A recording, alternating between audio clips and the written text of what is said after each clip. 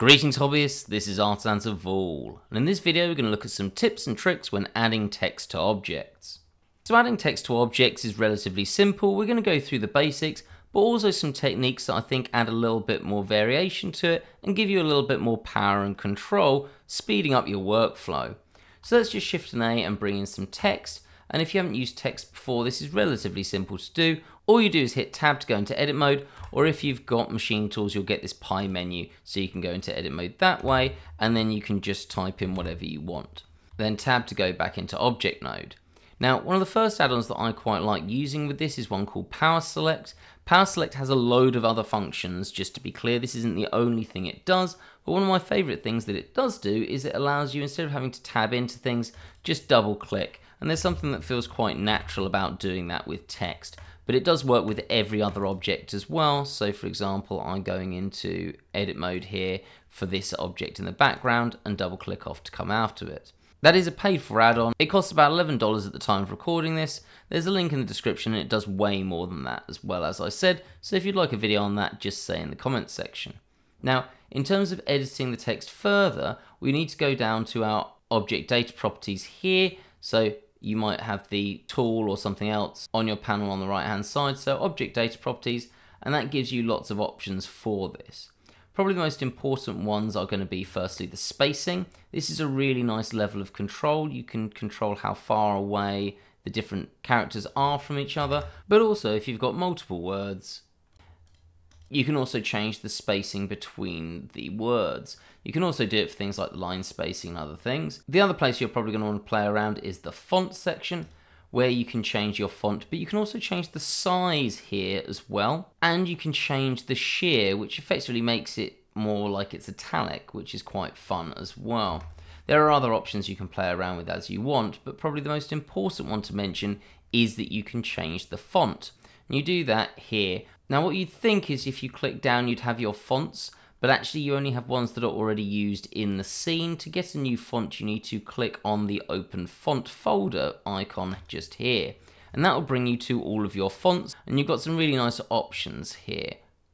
One of my favourite is this Blackadder one. It looks like some quite old style font, so you get that there. It looks quite nice on things like scroll work, and then now that will be in these options. The other thing is that you're not totally limited just by the ones that come with your computer. You can also download more fonts.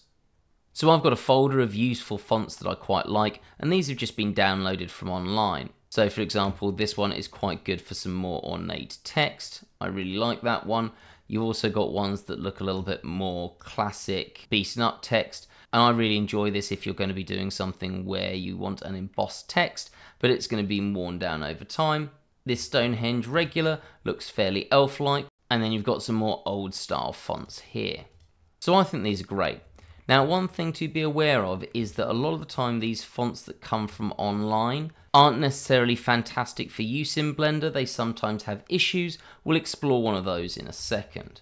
The other thing that you can do in the geometry section is change the extrusion. Now what's handy about that is that it effectively adds some thickness, and straight away we can see a slight issue here with this face, and we'll have a look at how we can clean that up in a second. In fact, let's just scale this up a bit, move it around, and then I'm just going to shift and D and then move that off to the side, so we've got another version of our text.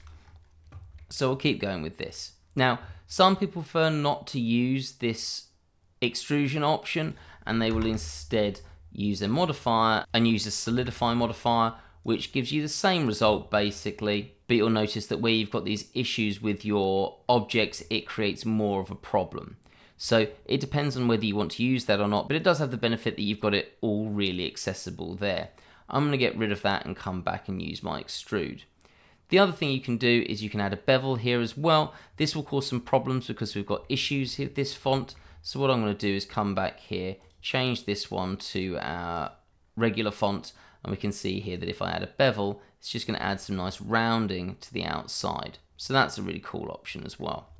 Alright, let's come back here, and we're actually going to engrave this into our object. So let's move that down slightly. Now I've put a lot of T's in here, which was possibly silly, so what I'll do is I'll just get rid of that, so we've only got one to fix, and then we'll start having a look at how we can fix this. So the first thing that's really important to recognize is that if we come to this object and then I go to the modifier panel and add a Boolean, is that I won't be able to select this text object. You can't Boolean text unless you right click and convert to a mesh. Now at this point, this also gives us the option, if I just isolate this, of fixing this problem, and you'll just notice that there's a slight issue here where this has gone a little bit too far. So I'm going to use machine tools and just merge at last, so really quick to do.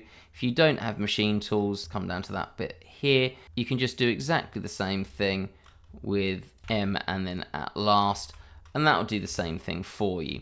And now it will be perfectly fine to Boolean it. So here, let's click add text, and then we can H to hide the text, and we've got that engraved.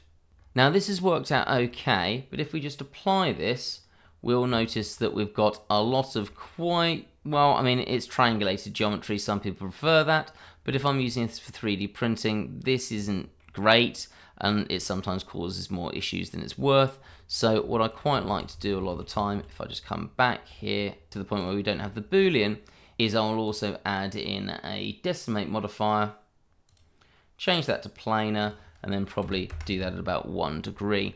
And that will create a slightly cleaner final version. So let's just apply that, but it won't be triangulated. So it depends what you want as a final result, and if n-gons make any difference to you. Now, the other thing that I'm going to finally mention, if we just G and then Y this to bring that more centered, is that we can also use hard ops with this, which is quite nice. So if we just hit Q, notice this is still text at this point. We've still got the ability to edit the information that's on it. You can press Q and it will automatically give you these options that you need. For example, I can change the spacing straight from there. I can change the bevel straight from there as well. I can change the offset, which will change the width of this text, and then I can change the extrusion for the thickness.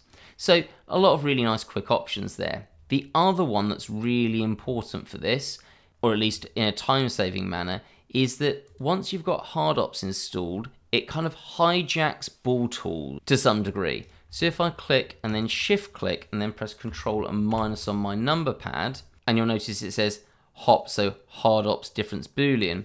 We'll change that to exact just because I prefer it, but importantly, it has automatically added the decimate modifier to this. So I haven't had to set that up myself. A really nice little time-saving tool, which means you're not constantly flicking between different menus, and then I can H and then H, and we've got that there.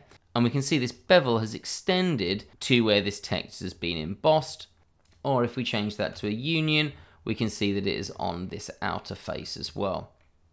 So some really nice options there, and as I know a lot of people watching the channel have hard ops, I just thought I'd mention that, especially seeing as I didn't actually know that until recently, and it was actually a Patreon that shared that on the Patreon Discord. So I wanted to share that as I found it a really neat trick. And if you're also interested in joining the Patreon, there is a link in the description to that as well.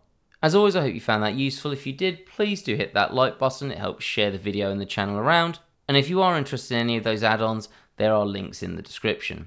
Have a great day, guys.